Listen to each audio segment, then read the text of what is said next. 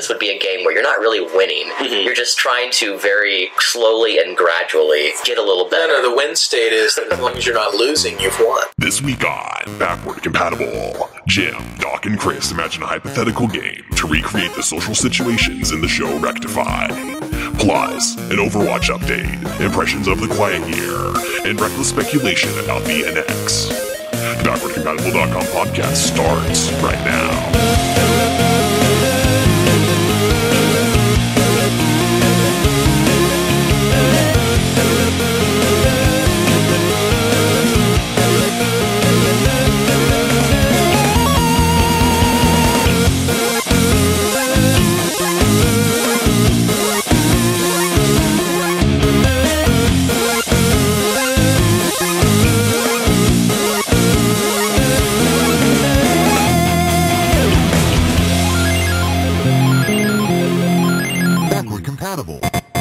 Hello, Backward-Compatible listeners, and welcome to episode number 78 of the Backward-Compatible.com podcast. Games and new media with a splash of academia. As always, I'm Chris, and I'm joined today by Jim. Hello. And we're joined by Doc. Hey, everybody. And Jim, how about you introduce our topic for today? Well, today we're going to sort of delve into design, try to design our own game with a concept that generally isn't used for video games. Sort of a slow burn character drama based on a television series that I've seen recently called Rectify, which we'll talk about a bit later. Cool. Before we get to that, though, we have some opening segments, including hashtag Get Wrecked. It's time to hashtag Get Wrecked with some talk about competitive multiplayer games. Alright, so we've talked about Overwatch before. Recently, at the time of recording, the Season 2 of competitive mode just came out, and they made some interesting changes to the way that that's all going to work. And it's interesting for me, having played this game pretty much since its launch. It's the first time I've been following a large-scale multiplayer online sort of arena-style game.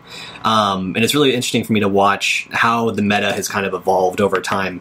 And one of the things I really like that Blizzard's doing in their approach is they're being as transparent as they can be about the decisions they're making. So when they first announced competitive mode, they talked about what things they were doing with it and why. And now in Season 2, before they launched that, they were talking about the changes they were making and why. So they were saying, like, hey, so we've been hearing, feedback from the community, and we've been, kind of considering these options, and they'll, when they make a decision about something, they'll explain, so here's the thing we're changing, and here's the reason why we're doing it, and we understand that it might upset some people, but we think it's the best thing for the game overall. So I've been really liking that, and it's not something that's necessarily new to this sort of game. People have written up posts or, somewhere in their patch notes and stuff like that, they'll explain some of their thinking sometimes. But the thing that's kind of neat about this is, one, people I think engage more with video now than with text, especially if it's just kind of like gamers who are trying to watch a quick thing before they, go play their games. They're not really interested in reading this sort of stuff. But they also put it into their launcher. So whenever you bring up the Battle.net launcher in order to play any of the Blizzard games that connect to the net, they have these little marquees of sort of like interesting content, and sometimes it's just like fun fan-made stuff, sometimes it's an announcement about a tournament coming up, and sometimes it's something like this where it's a sort of developer update on here's the decisions we've been making. So just very briefly, kind of the biggest thing I think for Season 2 that they explained why they're changing is that people didn't like sudden death in Season 1, and so they're changing up the format of the matches, one, to make them a little bit quicker, but two, to eliminate the sudden death aspect, because it was kind of a coin flip who gets to attack or who gets to defend, and very often it felt like it was kind of meaningless. It was just kind of whoever won the flip was the one who won the game, despite having this really cool, close match leading up to it. And so that's one of the things that's changed. They explained their thinking behind it. They wanted to remove that sort of coin flip thing. And then they explained in pretty good detail what it was they were changing about it. So if you watched the video, you wouldn't have been surprised when you hopped on and Season 2 played quite differently than Season 1. But judging by the chats, there are a bunch of people who did not watch the video before hopping on Season 2. Because there's every game I've played so far, there's been someone who's surprised when there's one more round than they expected. So anyway, I just wanted to mention that real quick. I'm appreciating Blizzard's approach to keeping this game up to date. Good old Blizz. This is Roleplay for Roleplay, the mechanics of tabletop role-playing games. I don't know if I would actually call this a role-playing game, Chris, would you? Probably not. We're talking about the quiet year. Now, Wow. Why don't you give the sort of summary, the pitch, because you played it more than once. I played it once. Gotcha.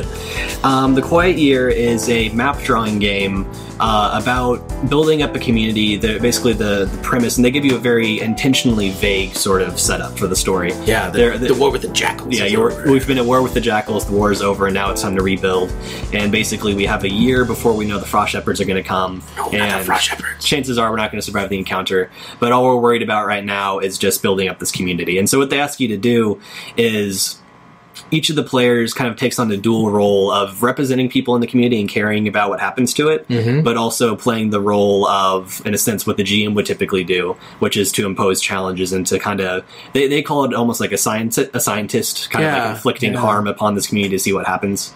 So you have to be both subjective and objective as you're building this. But the most interesting, I guess, mechanic to me is you physically draw this. Now they describe it on being like an 11.5 or 8.5 by 11 sheet of paper that you're drawing on, and you do it in a little half-inch kind of drawings. But we went big scale with this. We got out my really big whiteboard, like the size of a table whiteboard, and threw it down. It had colored whiteboard things, and we updated it. And we were not afraid to do some erasing and that kind of thing.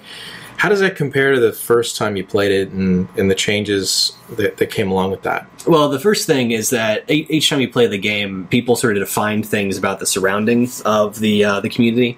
So each person at the very beginning of the game takes a turn drawing something on the map. And so, okay, here's our community, and it's kind of like this. Like maybe we set up in the hull of a shored ship or something like that. Right. We did a shopping mall for ours. Yeah. And then someone else says, okay, well, we've got mountains over here, and then they'll draw the mountains. And someone else says, oh, and there's a coastline over here. And someone else says, oh, and there's trees all around us. And so everyone kind of gets a chance to define something. And then you sort of take it in turns. Each person draws a card, and what they do is they set the... you mean a playing card, like a regular... Like deck of 52. 52 deck, yeah. 4 suits and all that. And so you split the 4 suits up, and you shuffle each suit individually. And then you stack them in a particular order so that you draw through spring first, and then you draw through summer, and then you draw through fall, and then you draw through winter. And I think it's the King of Clubs. That sounds right. Or King of Spades. I forget which one it was exactly. It's the last one. It's whatever the winner is. I think it's Spades. And when you draw that one, the Frost Shepherds come. But it could be as early as week 1 of winter. It could be as late as week 12 of winter. So in winter, you don't really know exactly when the game's going to end, and that has an interesting dynamic. But you draw these cards, and the cards will often say... give you a vague prompt for somebody starts a project in the community, what is it? And then you sort of draw it on the map to represent it. Right. And so as the game goes on, everyone is sort of adding to the map, and you start projects, you're trying to count down the weeks until it's done, and then you'll update something based on that. You discover new things, you have discussions within the community. It's quite interesting as a kind of collaborative world-building exercise. But what did you think of it? Well, that's what we went kind of off the rails with it. We followed the rules and did everything we were supposed to do for the most part. But what we chose to do was to create a world so that as we move forward using a different system, really a series of one-shots is what we're planning on doing, we're going to do it within that world we've created. And so I think that's in and of itself kind of an interesting world-building exercise. The complaint I had about it, or the problem I had with it, was I felt like it took too long. So if I do this again, I'm not going to use all the cards. What I think I'm going to do is maybe cut the deck in half, still sort like we intended to, but then cut maybe half of each suit out, just to cut down the time, because our group is very descriptive. We're very narrative driven, and so I think we spent a lot of time on there each was card. a lot of exposition. And I think I kind of failed to answer fully your question that you asked me, which is how did it compare to the first time I played it? Oh, that's true. Yeah, it was with a different group. It was in a different setting. We tended to go quicker, so it didn't feel as long, at least. And I think there's also something to be said for when we played it this most recent time in order to turn it into a setting for a series of one shots. The fact that we went into it knowing that kind of colored, I think, our perception of the game. That makes sense. That we focused a little bit more on the world building, and while we did kind of tell stories, the times I'd played before felt a little bit more self-contained. We were playing the Quiet Year for the sake of the Quiet Year, and not really like looking for little things we might draw out later. Which I don't know how much it affects it, but it did have a different feel because of that. Right. Yeah, I would say that that's true. And what I really like about the potential of this game. I hesitate to even call it a game. It's more like an exercise or something. I think it would be really great for like a weekend retreat. If you're, I don't know, you're going to like theater camp or something. I think it would be fantastic. A writer's retreat or something. But what I really liked about that whole experience was building a world together. And that was my favorite part of it. So, you know, if you're not really hung up on the specific characters, that kind of a thing, it might be a great thing to just do on a game night for fun.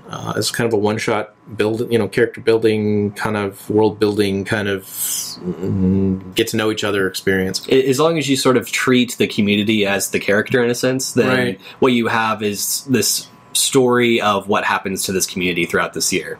And it's going to be a little bit different every time, even though you're still drawing from the same deck of cards with the same prompts. That's a good way to put it. I like that. So, very interesting game. Check it out if it sounds interesting to you. If it doesn't, you probably would hate it anyway, so I guess don't check it out. That's very true. What's the website? The website is buriedwithoutceremony.com, and from there I'm sure there are links to purchase and download the PDF, or I'm pretty sure there's a physical book too that you can order. But I've only ever played it on PDF myself. This is the Gaming Meta. News and commentary about the games industry and gamer culture. Recently, actually not that recently when this show goes out, but I guess a couple of weeks ago, Nintendo had one of their Nintendo Directs. They like to give news out in those little shows, and the news was really focused mostly on the 3DS. They're actually going to come out with a version of Yoshi's Woolly World for the 3DS, which was originally on the Wii U. They're also coming out with a new Pikmin game for the 3DS. Oh, that's interesting. The one I wanted to talk about the most, actually, was Super Mario Maker 3DS, which they're releasing. And the odd thing about that is that they're releasing the game, but it's a stripped-down version of the game. What do you mean? So I wanted to know what y'all think. Yeah, so you can still make courses, but you can only share the courses you make on your 3DS locally. You can't actually share them online. Oh, you just have to like be face to face with someone, basically. I guess it just says, room. It just says locally. And then it also says maybe it's like with their Mii, like you have to interact with their Mii on like Street Pass or something, probably. And then also the Street Pass, I think, would actually make a lot of sense. That's what I think how they're doing it. Yeah. Whereas with Wii U, you can get any of them online. Plus, you can't actually get you can get the courses from Wii U. Most of them, some of them they're not going to let you get for still unclear why. But you can't even search for courses like you can with the Wii U. It just courses show up in your recommended list based on whatever algorithm they use, and then also you have courses when you play the Mario Challenge mode that they have in Wii U. So you have some features of the game, but then other features that don't exist. You have the mystery mushrooms that are used as a lot of times little gimmicks for fun little things in Mario levels. Well, those don't exist at all on the 3DS version. So there's just little weird elements of the game that are stripped out that seem odd choices. It sounds to me like they're trying to have the 3DS version be more casual in the sense that it's more curated. They're giving you a limited selection of courses to play that are recommended by whatever algorithm, like you said, or they're based on street passes. So it's more like, okay, hey, what level am I going to play today? Rather than having you sit down as you might with the Wii U and go and search for something, or to like go on the internet and try to find courses that you might try. And I think the difference being is that the 3DS, because it's portable, there's a philosophy with portable game development that is you're only going to be playing for a few minutes at a time. And so while I'm sure a lot of people would be willing to take their computer and search for a course that they're interested in, then punch in the code and pull it up on their 3DS, I think a lot of people who are going to be getting it on the 3DS, especially if they don't have it on the Wii U, or maybe especially if they do have it on the Wii U and the 3DS is just an alternate version, it's the more curated, I'm going to pop this open, I have 5 minutes, what level should I play? I'll play that one. I'm going to play this for 5 minutes, close my 3DS, and go back to my day. So the other interesting part about that, I mean, good luck. I hope you find a good recommended level, by the way, because you're not going to be able to look for it. And your choices in the 100 Mario challenges are crapshoot at best. But the other part that I had forgotten to mention was these games, you can actually share locally with someone an incomplete level. Oh, so they can help you finish it. Oh, that's kind of neat. Kind of collaborative. Which seems interesting, except I'm not entirely sure how often it's going to be used, because the more I think about it, it's like, are you necessarily going to want to build part of a level, and unless you specifically know that person. Mm-hmm. That's kind of some random person through Street Pass, because that's what Street Pass is.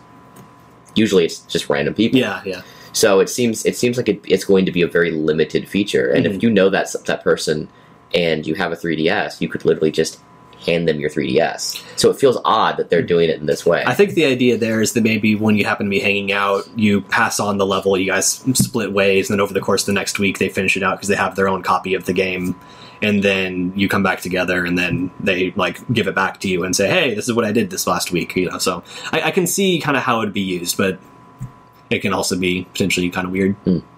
So, well, considering mobile games are exclusively for kids, I can see why they would make that. That's, of course, a reference to our earlier podcast having to do with stigmas in games. well, mobile, very big difference between mobile gaming and handheld gaming. Yes, that's very true. And I wasn't serious anyway. I was so sort of to build off of this, too, from the Nintendo Direct, I do have some reckless speculation for y'all. Oh, boy.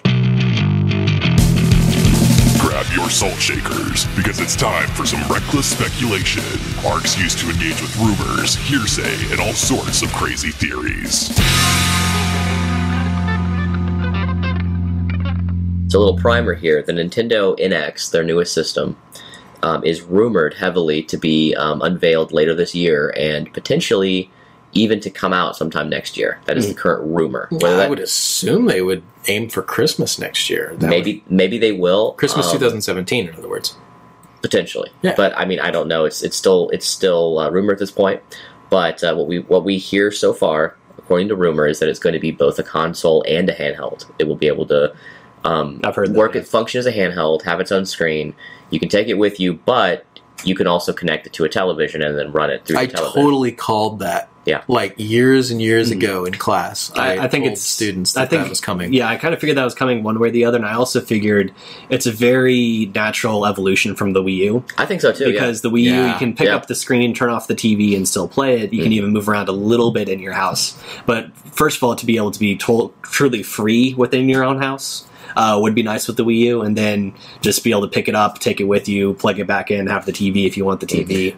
It's something that technically you can do with like the PlayStation Portable and the PS Vita. Like there are cables you can use to plug into the TV, but it's different in a certain way. Well, part of the difference is those systems are, a lot weaker than the home console systems. This is meant to be. This is a new home console that you can take with you. I wonder if there'll be a dongle, kind of like the Chromecast or the Fire.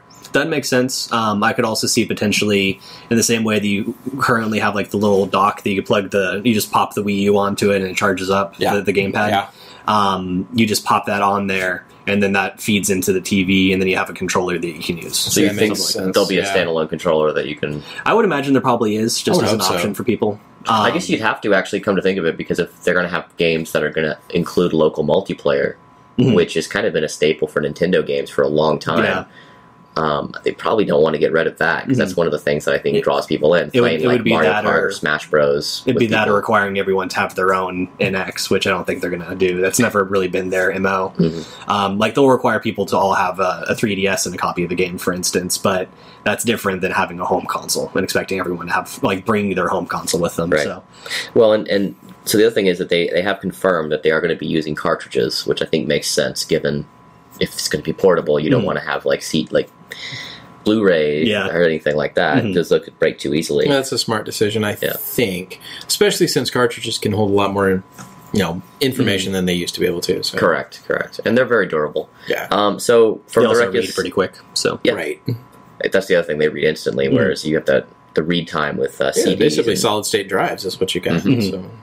So my regular speculation question here, or what we can do about it, is how successful do you think this is going to be? Because the Wii U didn't really go over very well, and I actually liked several of the games on the Wii U. I don't think it's a bad system at all, but it has very limited options. Yeah, I think it's going to be, in a lot of ways, it's going to be the continuing story of Nintendo having good enough graphics, but not the same as everyone else. And unfortunately, that's still a big deal to a lot of gamers, that they want to have the same graphics as everything else. Well, but I do think let me ask you this, though. Is it? Because the 3DS crushed the Vita, and the Vita is much more powerful.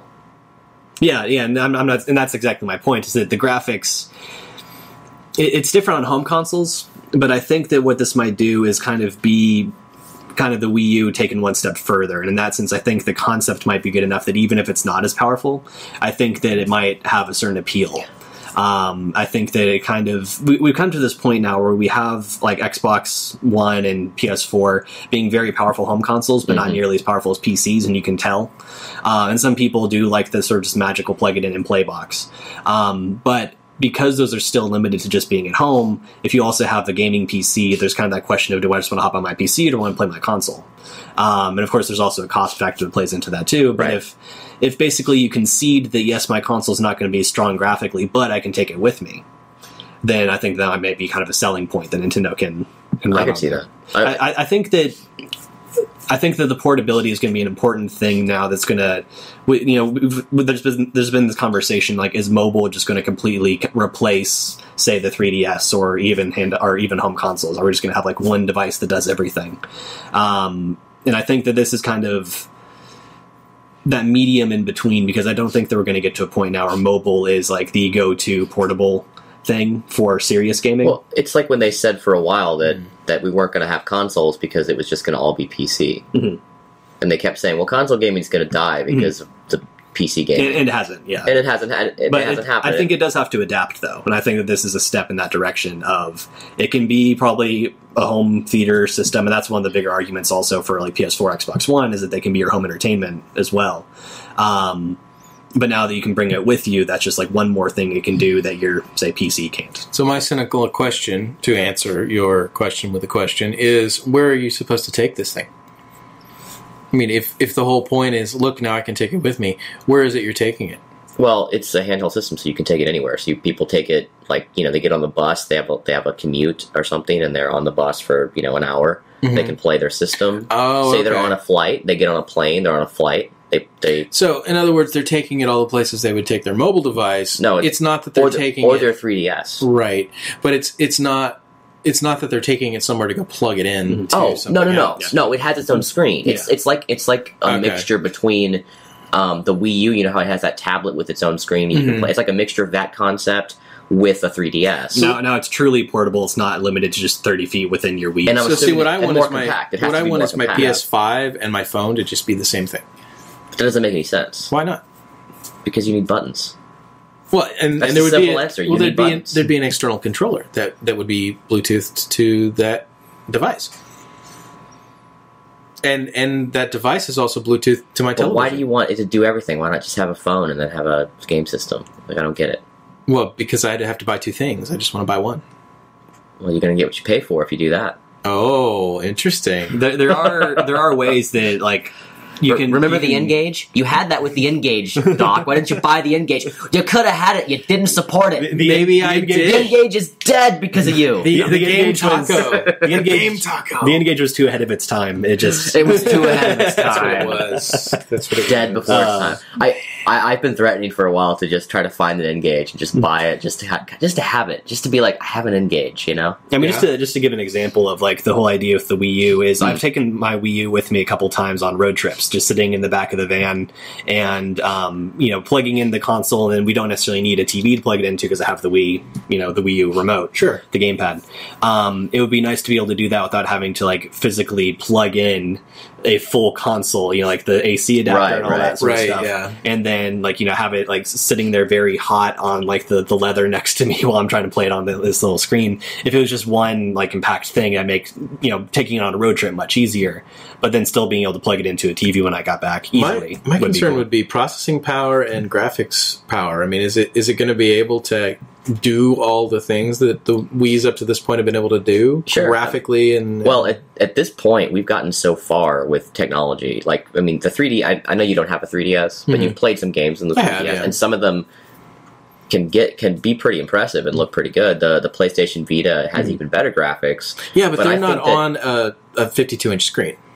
And what we're talking about is plugging something into a 52-inch. Well, I think that the benefit this thing's going to have is you can plug your N64 or something into a 52-inch screen, and it's going to not look that good because of the graphics. Well, that's my point. Are we going to be able to do HD graphics? Oh, you think it could do HD? Oh, I'm sure it will. Yeah, for sure, because we're at that point where everything's HD at this. I imagine the form factors are probably going to be closer if they do go this route. This is all reckless speculation. I imagine it's going to be closer to the Wii U gamepad than it is to, say, the Vita or to your phone. We can make our phones even pretty powerful, but it's still not that powerful. But the phones also have to be certain, size, certain thinness. Yeah. This thing's not going to be as limited by that, and so you can actually laptops can be very powerful, and you see how small those are, relatively speaking. That's true. You just pack all the stuff into this little device. Yeah, I think it's going to be more powerful than the Wii U also. Yeah, for probably. sure. And so the Wii U itself is already a pretty powerful console. When you, relatively speaking, it's not as powerful as the PS4, but relatively speaking, some of the games that you can get on the Wii U, I think, are absolutely beautiful. So just because you can't, even on the Wii, for example, Super Mario Galaxy, I still think looks like a beautiful game. Or you go back and play even like Metroid Prime on the GameCube, I still think it's a very good-looking game. But, really to just sort of answer your question, can we do HD with portable? Yeah, I don't see why not.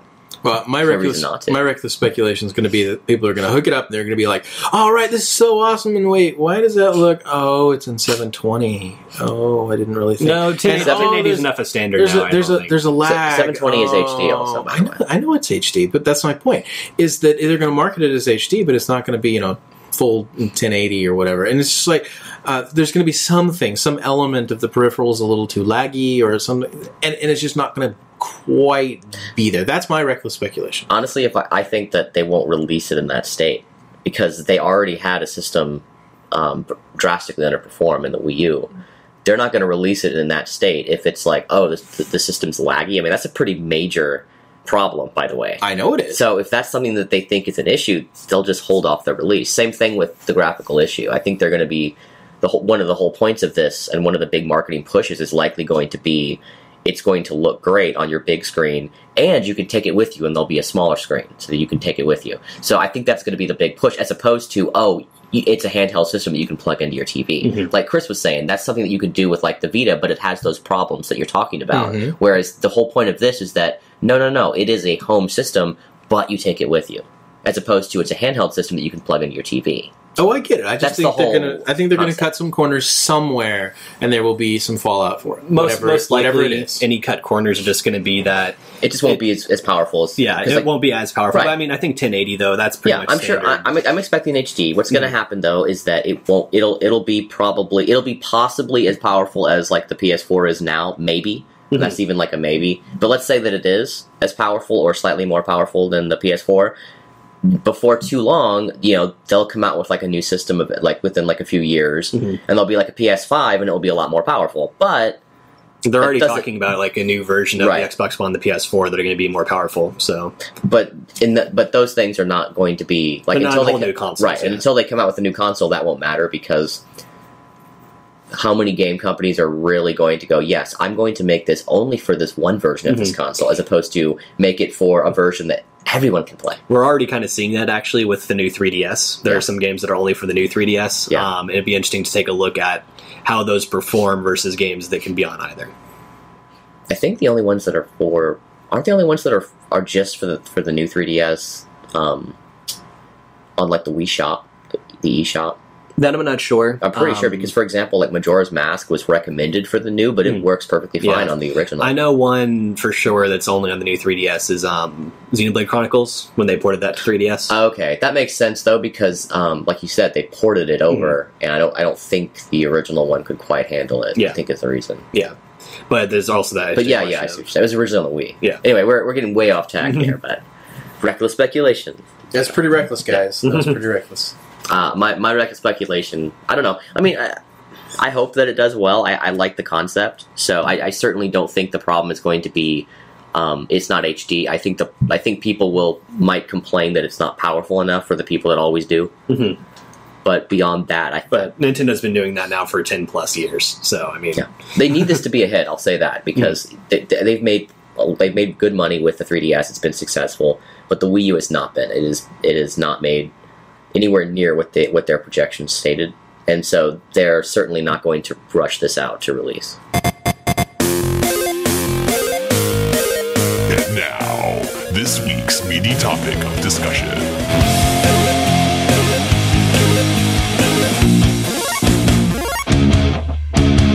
let me give you all a little bit of background here before we jump right in.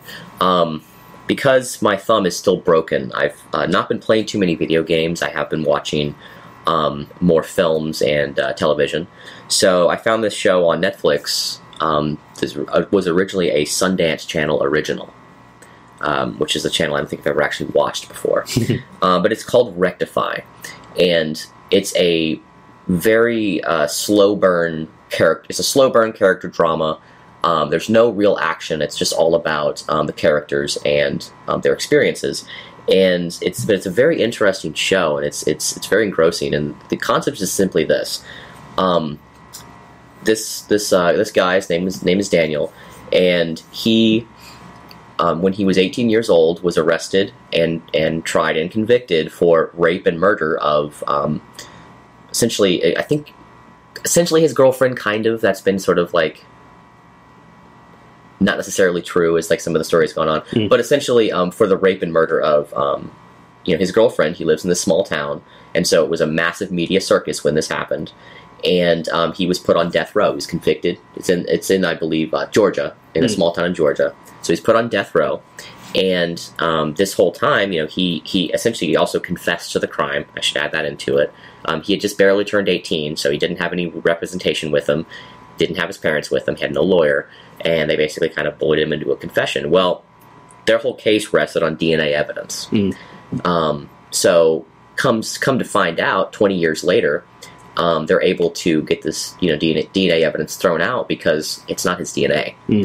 And there's a lot of questions about how did this happen, was he set up, that kind of thing.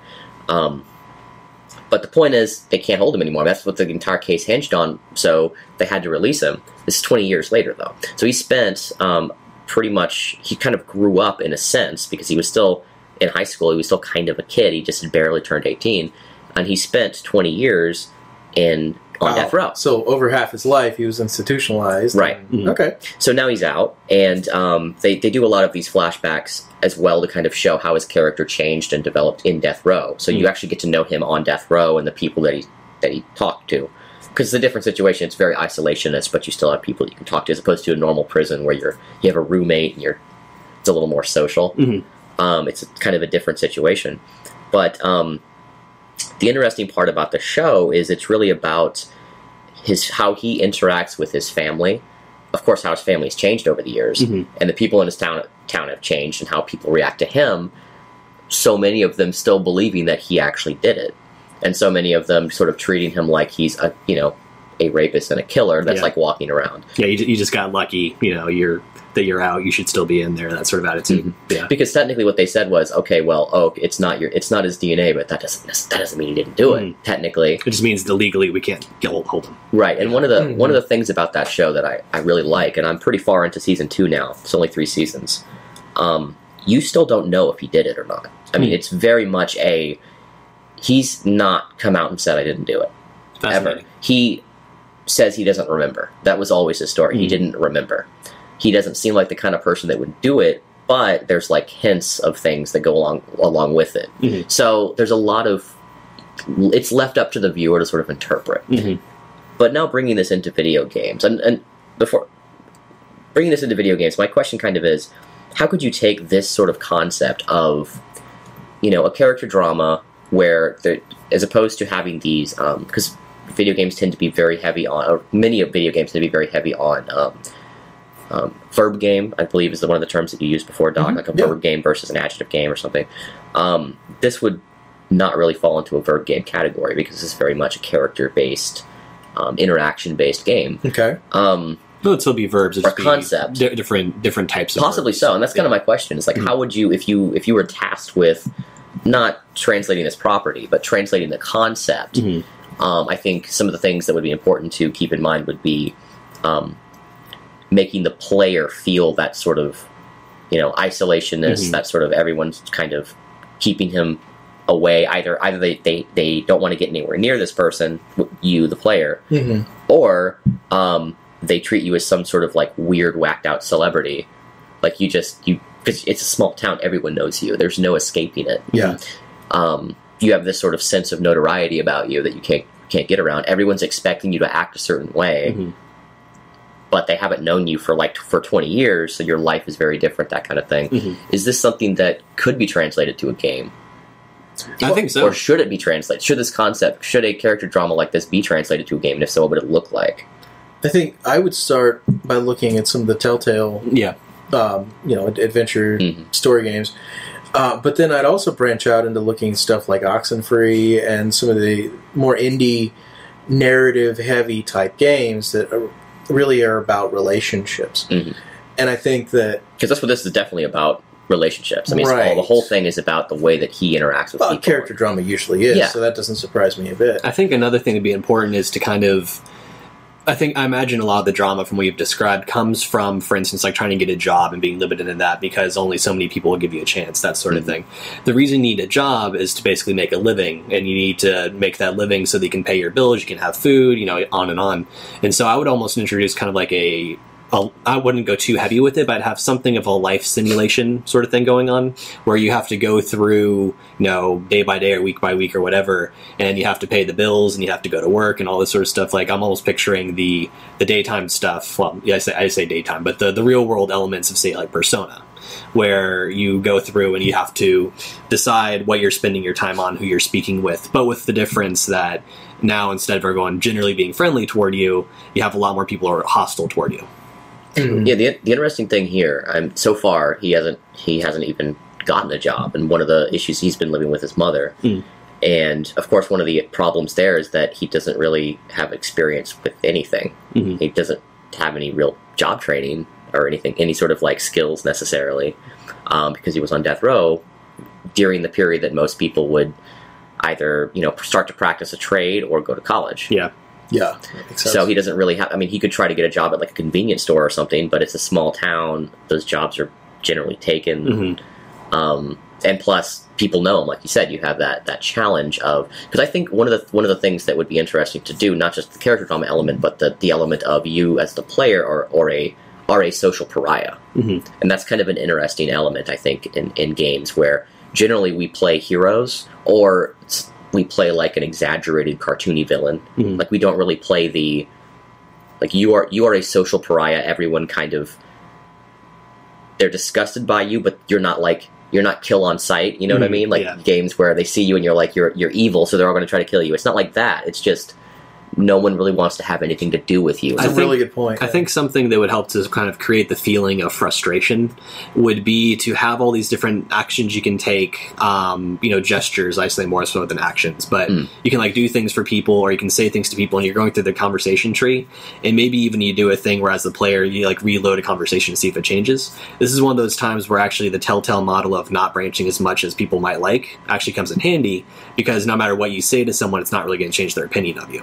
You can do everything by the book, but because they're kind of prejudiced against you based on whatever rumors there were or whatever, they're not going to be swayed by what you say. And if you do that to someone enough, they're going to start to become frustrated. And you can kind of create that feeling in the player. Now there's that question of, to what degree do we want the player to feel frustrated? And that's kind of, I think that would make it a niche game. I think that I would find it really interesting personally. So you're saying that one of the traits of this game would be that you would have all these character interactions, but instead of most games where you're given these dialogue options because it's going to give you choice in what happens and how people react to you. Instead, it's doing the opposite. It's it's giving you options of ways that you can react, and maybe what they say might differ based on context.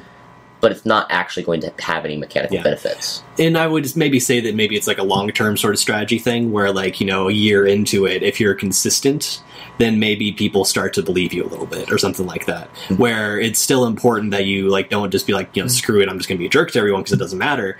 That's going to come back to bite you later or something like that. What was that? I was reminded of something from this really old Family Guy joke where Cleveland's family, they're getting together with Peter to play, was it like Black Monopoly? I think it was called like Black Monopoly. I don't think I've seen this one. Yeah, and the whole joke was, they couldn't win, and Peter got frustrated that they couldn't win the game, and then Cleveland said, "Oh yeah, you don't win the game, you just do a little better each time." Oh, I think I did see that. That was the joke, right? Oh, God. So, so this is sort of like that you basically, this would be a game where you're not really winning. You're just trying to very slowly and gradually get a little better. No, the win state is that as long as you're not losing, you've won.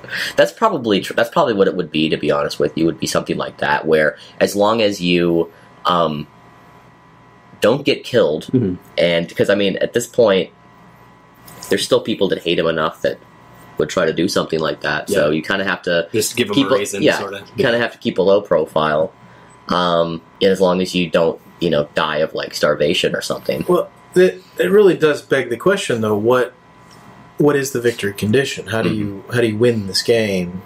I mean, is there a victory condition? I would think that the victory condition, it would be something of an art piece, I think, in that it would be... That's what it sounds like to me. It doesn't really sound... You're trying to create... like anything else. And it's probably a statement on kind of like, for someone who is in the situation, the victory is merely making it through your life. Like, I have a job...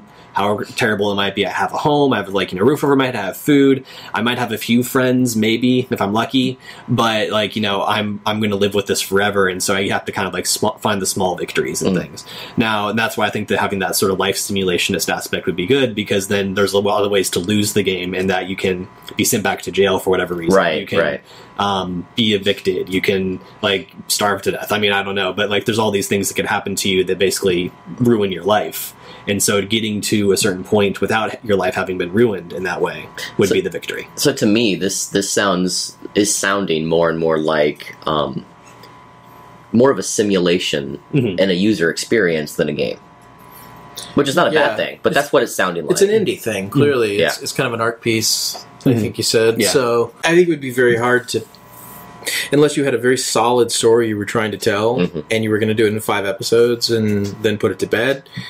I think it would be very difficult to just kind of make this into an open world sandbox game. I don't know how that would work necessarily. Yeah, I think one of the interesting elements would be, because it kind of depends on what you want to do. Because maybe you do just want to tell a complete story, where eventually he has to prove his innocence, because of course people are trying to put you back behind bars. They're still looking at the evidence. They're like, we still can put you back in if we have enough evidence, kind of thing. So they're still looking at it. You're just temporarily out. So there's that too. I mean, but it could also be, maybe this is just a way for you to experience what it would be like to be that social pariah, which is something that we don't really experience in the game space. Not really. It can be a very powerful way of getting that across. I think that there are a lot of games that can, sort of empathy games as an idea can give you a sense of what it's like to be someone or to have a certain condition or whatever the case might be that you wouldn't get just by even necessarily talking to them. You kind of have to experience it.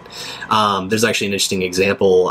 We've talked, I think, before about 14 Days, where it's that role-playing game about migraines, where being this person for 2 weeks, even if you're not literally experiencing the migraine, you at least understand kind of what they're going through. That's a really great example. The way that it impacts you. Yeah. And speaking of migraines, I think it was Excedrin actually did a thing where they set up this little VR rig that they would put on someone who wanted to experience, because like they have a loved one or a friend or somebody who has migraines. And so in order to help them understand what it's like to have the migraines better, they put this thing on the person who doesn't have the migraines. And it we'll see their surroundings, but then it will add brightness or flashes or like kind of the aura effect that people describe with migraines. And it'll like disorient them. They'll have a hard time getting around, seeing where they're going, that sort of stuff. And at one point, one of the handlers walks up and punches them in the stomach. They feel nauseous. Maybe, I don't know. But, and they don't do it for very long, but it's just enough. Like they'll come out and sometimes they're like crying. It's like, I tried to be understanding, but like I never really got it until just now. And so the games have a powerful ability, or simulated experiences have a very powerful ability to really let you experience what it is that someone else might be going through. So I think you hit on something kind of cool. While I'm not sure this would be a video game that would necessarily interest me, as a pitch or a concept for a tabletop RPG, man, I'd be all over it. So that's interesting. I think that makes a lot more sense as a tabletop RPG. Now that you mention it, is the idea being that you could get multiple players. One person is that social pariah kind of, and everyone else are the other people in that town or in that situation. That could be very interesting. It's a neat idea for a game character. So then the question I have out of that is, why is one a really great idea for a character and the other a really like awkward or difficult idea for a character? What is it about video games that would make that oh, well, okay, clearly that's an indie game, or clearly that's I think it's just that. I think it's the expectation of the audience. Video games that do that sort of thing have kind of been branded as kind of just like the niche indie sort of thing, and not something that would be mainstream appeal, whereas RPGs tend to be a little bit more open in that sense. I think but then again, that's part of it. I'm sorry, go ahead, Chris. Well, then again, like, Doc, you and I play a lot of indie RPGs, a lot of story-driven RPGs. Yeah, we do. That's not to say that the majority of people who play tabletop RPGs would be into it, because I think most of those people are into your D&Ds and your Pathfinders. Exactly. Sort of but I think because you mentioned openness, and I think actually why I think it would work better as a tabletop game is that openness of it. Because I think the biggest challenge isn't even, okay, well, there isn't an end state. This would end up being like a very niche experience when it comes to a video game. Well, I mean, yeah, that's true. But I think the challenging part would be you have to go through and do all this work to code all these different interactions and design this space and build it in like a 3D world or what have you. Whereas I don't think any of that is necessary for this experience, and I think it would be even more powerful if instead of having AI talk to you, it was other people. Yeah, and if you want to really experience what it's like to be in this situation, it's like this situation that I've never been in, but I'm fascinated by the people that have gone through this.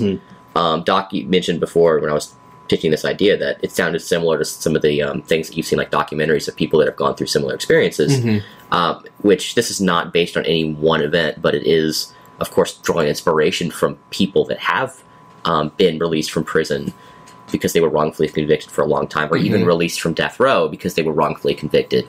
So this sort of thing happens. This is not fantasy. It does happen. Right. And so if you were in a space where you had, say, I'm the social pariah, whatever we're going to call this character, and there's like, 4, 5, 6 other people that are playing, and they're all essentially treating me as such, that's going to be a lot more powerful, because it's going to be, I'm going to feel at least a fraction of some of those emotions that you would actually feel if you're in that situation. It's something that is, I think, taken for granted, that when you're playing a tabletop role-playing game, you actually really do get into character, even if you're kind of distancing yourself just enough. Like, I know I'm not this character. But it's interesting to me when I've been going through and editing Season 3 of Roll With It, how I'll be listening to it, and I'll have certain reactions as me, Chris, listening to the story, especially a year after we actually played the thing for the first time. And then realizing that, like, hey, like, all of us, when we're in character, we're reacting a totally different way. Like, I'll find myself then saying things that surprise me now. Yeah. Like, oh, wow, that wasn't my first thought. And yet, because I was in character and I was a soldier in World War II, I mean, it's close as I can get to imagining what that's like. But I mean, just the situation in the game kind of starts getting you thinking a different way.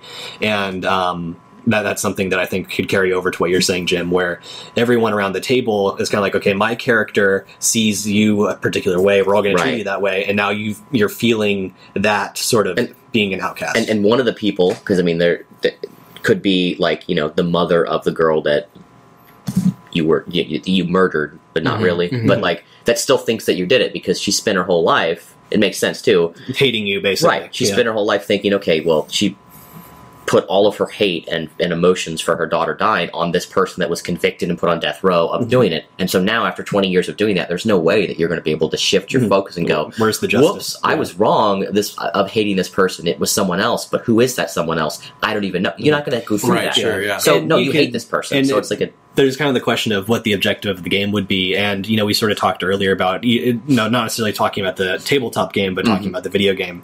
The win condition is just simply not losing. It's staying alive and still having to deal with all this. Or you can make a victory condition something more like, proving your innocence. And then it kind of becomes like this sort of man on the street, trying to problem solve this mystery sort of thing. Suddenly you took me to film noir right there. But you took me to a gritty noir. But that becomes a very different type of game. And so you have to ask that question of like exactly what it is and that experience we're trying to recreate. Well, if I was going to tell the story, I would get very specific about it. And I would actually turn it into Sling Blade, the video game. If you remember that one, good old, what was his name? Billy Bob Thornton. Yeah, and his primo performance. It's an old enough movie. I'll go ahead and spoil it. Basically, this guy, he's got some problems. Clearly, he has some kind of mental disorder or whatever it is. But he's basically let out early for good behavior. But we think, killed this guy, and it turned out that it was self-defense and all these other things. And then he befriends a little boy and the mother, and she's married to this real jerk and all this other stuff. And as it progresses, you're really endeared to this guy, and basically he goes in the back, he sharpens up a sling blade, and then he kills the guy for beating his wife. And you're kind of like, yeah, he totally deserved that. Oh, but wait, no, that's still murder. Oh, I get it. And what's happened is you've gotten into this awkward situation where, is there a shade of gray morality here, or is it black and white? Was that murder justified within that context? Because it really wasn't self-defense. It was premeditated, but that was the only way that this woman and her son were going to be freed, and he clearly loved them, and it was an act of love. It's just all these complex kind of things. If you can bring that out in the video game, I think that it's totally worth doing, and I think you could probably do that very, very well with lots of different layers, and then having the choice at the end, kill him, not kill him, all that kind of thing.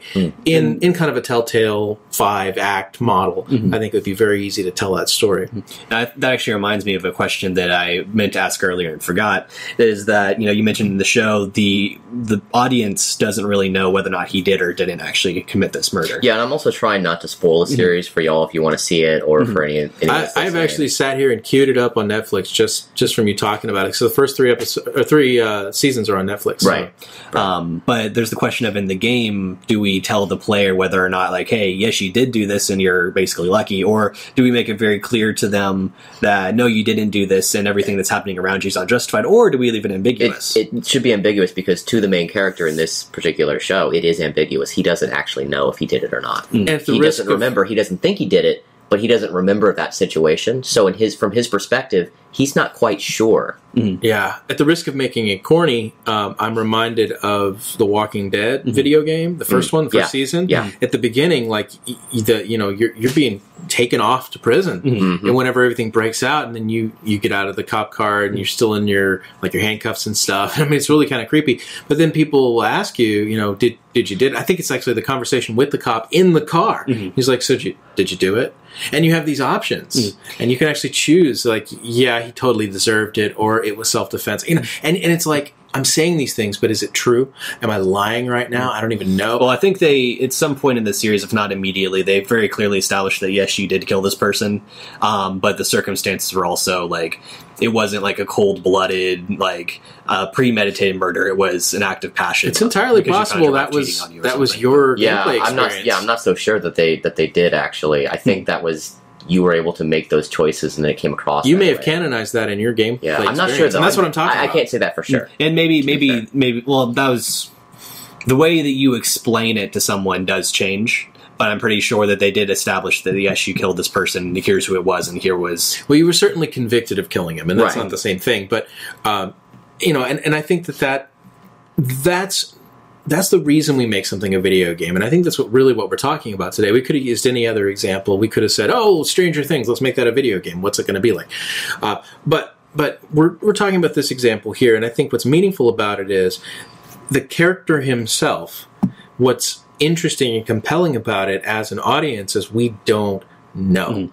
Well, and because we don't know, we want to see the decisions he's making. Okay, so now we're transferring the agency over into the player, and the player becomes the convicted and then acquitted accused murderer. And so that in and of itself becomes very interesting, because the things we say have layers. We can say, I totally didn't kill that guy, and we don't know whether or not, or in this case, girl, we don't know whether or not that's a lie or that's the truth, whether he believes it or he's, fooling himself. It becomes kind of an OJ moment. We're like, and it's like, oh no, I totally didn't do it. And we're like, you are so lying right now. And then later he publishes his book, I did it. It's like, wait, what? No, it was. If I did it. If I had done it, here's how I would have done it. Wink, wink. And so that's kind of what I'm talking about here, is if you're not careful as a writer, within the context of the video game narrative, you can actually just destroy the story that you're trying to tell by giving the option to the player to just completely go, yeah, I'm a cold-blooded killer and I liked it. Which works for GTA, does not work. No, it wouldn't work for something like this. So you have to be very careful with your decisions. And so, yeah, my instinct would be to say that either you show them they're innocent, so they can sort of like feel justified in being angry at people, or there's kind of like the interesting twist of we leave it ambiguous, and then as you're receiving this treatment, you're asking yourself, well, do I deserve this treatment? That's one of the moments of dramatic tension in the show. One of the, that they keep coming back to is he has that after a while thinking, well, maybe I did do it, and like feeling like, well, if I did, what do I do? Kind of feeling because there's a term for that. He actually doesn't know because he actually did block out a lot of the memories of that night for various reasons. There's like drugs involved and stuff like that. So he doesn't actually know. And to be fair, that's actually a common trope in video games where the player is the main character has amnesia, selective amnesia. So we're really wouldn't really be treading new ground in that element to it. Deja vu, one of my greatest video game memories ever. The old NES. Yeah, so I think there's a term for that. I forget. I don't think it's Stockholm Syndrome, but it's basically the idea that, you know, people essentially, in a sense, abuse you enough that you just kind of come to see their point of view. You just kind of get broken down and kind of like take their side. Well, Stockholm Syndrome is whenever you love your captor, so I don't think that's exactly... But that's why I think it's not that, but one could argue that like it has similar elements. That's how I feel about you guys, by the way. No, I think I know what you're talking about, though, that idea of eventually you come to believe something that's not even true just because people tell you that it's true for long enough. Yeah. Hello, Internet. Yeah. So I think there's a lot of different ways to approach this concept. Personally, I think I kind of like most the idea of doing it as some sort of like role-playing session with live people, because I like the aspect of having living people on the other end to react in a free form and natural way. I think that you would have to find the right people to play this game with, because if you're playing with people that are not going to take it seriously, then turn it into a big joke. It would just ruin the entire experience. And it's interesting too, because even if you're not the one who is the pariah, the people playing everyone else, they're going to have to struggle with some things too. Like they're going to have to struggle with like, okay, now in real life, do I do this? Am I prejudiced in this way against people? Do I make assumptions about people? How do I handle this? And so it's not like they're just like, oh yeah, they've got the easy job. All they have to do is just be like, you know, hateful, spiteful people. It's like, no, that's not a pleasant thing. Right. And you give them, you give them personality cards too. Like you say, you know, what's their relationship to him? You know, one of them can be, like I said, the mother of the daughter that was killed. Other one could be, one of them could be like, you know, someone else, the brother of the daughter, or could be like, it's the sheriff in the town or something like this, different people, or it's like, it's the person that, you know, used to run the coffee shop and is now retired. You know, there's like different people that have specific, here's what they do in the town, and like, but also here's kind of their relationship to you, or non-relationship, or here's what they think about you, to give them a primer. I wouldn't be surprised if something along these lines already exists, and if it doesn't, it sounds like it might be actually a fun design challenge at some point to come up with a game that would do this. I think the biggest challenge would be, like we said before, like what's the final, you know, objective? Like how do you get through the game? Does it have an end state, or is it just everyone goes around and you kind of, you know, hash it out and try to, you know, are you trying to talk through things with people? Are you trying to convince people of something? You know, if so, how does that work? It sounds to me too, another thing that, especially if it's an RPG where it could go on forever, hypothetically, you sort of set an in-universe, an in-game time limit, basically. So we're going to basically play out a month or a year or a decade or whatever it is, however it's scaled. And at the end of this, we're just going to sort of see what happens with it. If you don't want the objective to be something like, say, prove your innocence. Yeah, I would think it would. I would want it to be much more self-contained and have it not last anywhere near that long. Oh, I mean, it wouldn't literally be that long. No, I don't mean literally, but I mean like in universe too. Playing this game in real time for 10 years. Yeah, but I mean like, you know, a year, you know, of like, we're going to play, you know, we played through the Quiet Year. We're going to go through a year in the life of this town, and we're going to see kind of how it reacts to this person who's re-entered. I think that question, how's this going to end, needs to be answered by the TV series first. How's it going to end? Is his innocence going to be proven? Is his guilt going to be proven? Is it going to end with him going back to prison? I mean, I think that would be a really interesting way to end the show, personally. And so, if because it's a video game, you can have multiple endings, and often should. Sometimes you shouldn't, but I think in this case, it seems like maybe you should, based on the actions that are happening, and so that's where I'd go with it. I can see that. I would say that depending on the actions you take over the course of the gameplay, it's going to depend on whether or not you get back into prison, or you kill somebody again, or you actually end up getting a job. I mean, maybe that's it. Maybe you play out the year, or in this case, because 3 seasons here represents 3 years, right? Or is it condensed down? Much less. Much less. Okay. Like, I think the first season was only maybe a week. Oh, okay. So in that case, you're playing out the first, let's call it 3 months, and over the course of that 3 months, at the end of it, maybe you actually get that convenience store job, and that's how it ends. Yeah. And that's like a super meaningful thing to you. And I think the value of that is for us as players to recognize the importance of the stuff we have. Like, oh wow, I'm not. I've never been accused of anything that I didn't do that was a criminal act. My town doesn't hate me. I can literally get up today, go get a job, go do what I want, and I sit around and complain because, I think I'm too good for a convenience store job or something. But the truth is, there's people out there they're dying for a convenience store job. Yeah. That's true. And I think that's where the social value of this type of a game comes in. Now, who would make this type of game? I think this could be a really valuable student work. I think this could be a really valuable indie company's private release to get a name for themselves. I think this is the kind of thing that you do as an independent project and get a name for yourself, so you can be hired by that kind of a thing.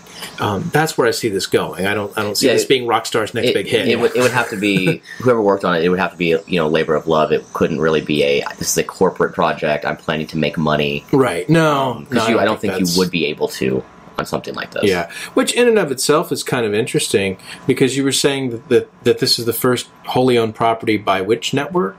Well, I just said Sundance was the one who made the show. Yeah. I've just never seen anything on Sundance, and I'm not sure if this is their first. Well, Sundance is the original series. It's the independent film, right? Network basically. I think this might be their first original series, but I can't say that for sure. It is actually. I looked it up. Okay, you looked it up, and that's the point. Is that they're indie. Yeah. And I think we immediately were taken to an indie space in games, too, and I think that's interesting.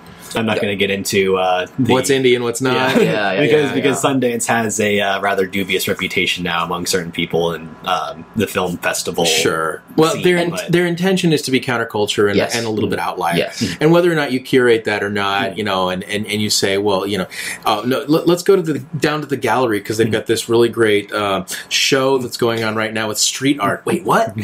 To be fair, that opinion is coming from people who submit to Sundance and get rejected and think it's because their film is good, but you have to be influential in order to sort of buy your way into Sundance. And it's like, well, it could just be their film wasn't good. Yeah. So who knows? But it's a whole nother topic. That is definitely a different topic for a different day. However, I think that there's. If we're really following the logic of what we've been talking about here today, I think you need to seek the right form for the right story that you're telling. Yes. In other words, if you're going to do an adaptation, a transmedia adaptation in this case, there's an intertextuality that comes into play here, which is what type of story are you taking? And putting into this game space. And you've got to recognize that Sling Blade exists. And you've got to recognize that if you're not careful, you've just become Sling Blade. Or if you're intentional, you're wanting it to be Sling Blade within that context. Or maybe it's not Sling Blade, maybe it's something else, And you can go down that path and you can say, okay, let's go look at all these different shows about guys who've gotten out of prison, because there have been 2 or 3 that I've seen and I've known, the detective who, I forget the name of it, but there's that detective who spent 10 years in prison and he's out and that kind of a thing. So it's almost a subgenre of itself, now you're out of prison, what are you going to do thing. We'll call the genre ex-con, maybe. Yeah. The ex-con genre. Or the reverse of that, Cape Fear, where he actually completely did do it and he comes out looking for revenge. Right, there you go. It's the whole movie. Well, and that's I guess the question is, because of the nature of the interactivity of video games, do you want that to be within the context of what it could be? is even if he was innocent, let's say he was totally innocent, but he's so angry about the wasted life that he's become the thing that he was accused of being. And so now you're going and vigilante style, trying to kill all the people who put you away. Is that an option within the game? I would say no, but I would say no as well. I don't think it fits. Like, I don't think really violence as could be used in certain situations, but very sparingly. Like, it should be more of a narrative thrust than a now you're fighting people element. Yeah, I'm with you on that. But I think that there's some interesting questions that are posed by that, and you could take that to any show and adaptation. And we've said before, actually, we've talked about some of the research that's been done on this, but I used to say in my classes that I think that TV shows are a really great model for what video games should be, or maybe the other way around. The video game should follow that narrative model of the ABC story arc of various seasons of TV. And I've had students write about that and very successfully present whole essays on that very topic, that model is appropriate to from one to the other. So I think it's a valid question, and I think we could take lots of other TV shows and put them into that box and be like, hey, what would happen if we took Serenity or Firefly, right, which everybody's been saying for a decade that we need to have a sequel to, and I think we're past that point now. But what if instead we made a video game set in that universe, and we brought in the voice actors, and then because they did that with Ghostbusters. Remember Ghostbusters 3 that didn't exist and didn't happen, and then they made the video game about it. Yeah, that's true. Yeah, they did have, what was it called? Sanctum of Slime. Yeah, it was great, and they got Raimi and everybody else in right before they died, actually, which is kind of scary. And it's a great rounding out of the trilogy, to call it a trilogy. And now you see what happens whenever they make an actual new sequel, which is then it's the media rips it apart. Well, it was justifiably ripped apart because Paul Feig doesn't understand the humor behind the original. I haven't seen it, but I think there are a lot of people who just really wanted to love it as kind of like a statement of, I don't like people criticizing it for this reason, therefore I am determined to like it. There was a lot of that going on too. But you know what? It was a no-win situation regardless, because it was we're going to cast women. Well, you can't do that. That breaks the original thing. And it's like, well, you can't say that they can't do that because then and it's just like, guys, oh goodness. I just never saw it because I was never interested. No, I did not pay for it. I'll wait for it to come to Netflix. I just don't think I'm going to watch it. But I've never seen the originals. Yeah, so. I don't like Paul Feig, so I knew I wasn't going to like it when he was announced as the director anyway. Chris, you need to turn your geek card right now. I've been told that before. Yeah. You should see the original, though. So, final thoughts then on this idea of... I think it was interesting to talk through. I will say again that I think a video game is actually the wrong medium for this. For Rectify? Well, for this kind of story, yeah. I really do think the tabletop space, the more I think about it, I think that would be much more effective because my main, at least for me, what I would want to get across would be that feeling of like, okay, you are this social pariah, you are isolated, yet there's people all around you. That kind of feeling would be what I would want to. I'd want that player to feel that, and I'd want other people in the game to experience what it's like to have someone be that person and how they react to them, as opposed to a video game space, which is you versus the system. I don't think it's intimate enough. I don't know if that's the right word. Right. No, I'm going to use it. That's a good word. I'm going to use it. And I agree with you. I think the tabletop version would be better, but that being said, for people who maybe don't have a big enough circle that's into that sort of game, or if they do, people that really couldn't take it seriously, like you said earlier, that'd probably ruin the experience. Yeah. I think it could be made into a video game that I think would be niche, but I mean, I'd play it. I think it'd be really interesting. Cool. I think that you could make it work in a video game. It just would be different. Yeah, I think you could too. What do you think, Doc? I very much think so. You'd have to be very intentional about what it was you were doing. You have to be very careful, definitely. Yeah, I mean, like, if you're going to go with the noir thing, embrace the noir thing. Let there be some humor involved in it, that kind of thing. Try to match the tone of the show if that's really what you're going for. Or if you're looking for a more kind of a loose thing, do that. I mean, I think the Ghostbusters example is actually really good because if you remember the film's tone, the original film's tone was actually kind of semi-serious. Exactly. And then that cartoon came out. And for years, all we had was the cartoon. And it was after that cartoon had a couple of years run that we had a sequel, Ghostbusters 2. And the differences between the cartoon's tone and the other, and thinking about that is, was it kids media? What do we need to change? Let's pull out the swearing. Let's do these other things. These are the questions you have to make whenever you go from one form to another form. And these are the same types of questions we're talking about. Look at video games. Look at the Teenage Mutant Ninja Turtles series. I know it seems odd to bring that up, but stay with me. No, there's some of those iterations which are very serious. Well, the comics. The original comics. Kind of dark. Very, very serious. Yeah. And even the very first film was actually kind of dark. It was, yeah. There was death and all kinds of things. But the cartoon series, when that really took off... Yeah, it was corny. It was extremely corny, extremely childish, and those were the Ninja Turtles the standard for people for a long time. That's true. And it took a while for them to kind of get back to a little more, more of the darkness element of it, which is still present in the IDW comics, the newer iterations now that have come out. And they had a big Kickstarter for the board game. Yeah. And there's actually been a lot of conflict over that because the board game is supposed to be based on the original comics, and people have been going, "Oh no, we want to see Casey Jones. Where's Casey Jones?" And it's like, let me explain. Casey's in the original comics. Yeah. I've read them. But that's the thing is that which one?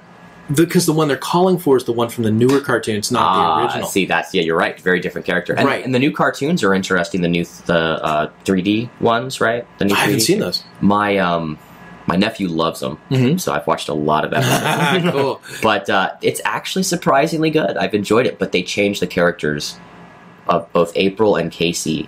They're drastically different. Right. And the Turtles are honestly pretty similar. Splinter's kind of different. Shredder's kind of different. So they do a lot of... and I would say it's definitely not as cheesy as the 80s show. It's really not. It's actually it's objectively better than the 80s show. But it's also not as mature as, say, the original comics or the current comic series that's out, or the series from 2003. And now that I've geeked out over Teenage Mutant Ninja Turtles... And I think it's about time let's quit while you're ahead. Quit while I'm ahead. In case you can't tell, I am a fan. I noticed how I didn't even mention the new Michael Bay film. So. Who? Well, now you have. Never heard of that guy. Well, thank you everyone for joining us for episode number 78 of the Backward-Compatible.com podcast. Our discussion on what if Rectify had a game, or a game like Rectify. I'm Chris. I'm Jim. I'm Doc. And we'll see you next time. We want to join your discussion because dialogue makes everyone better. Want to hear our thoughts on a particular game or topic? Get in touch with us on Facebook, Twitter, SoundCloud, YouTube, or at our website, Backward-Compatible.com. And we might feature your question on a future episode of the podcast. Thanks for listening. Until next time, stay compatible.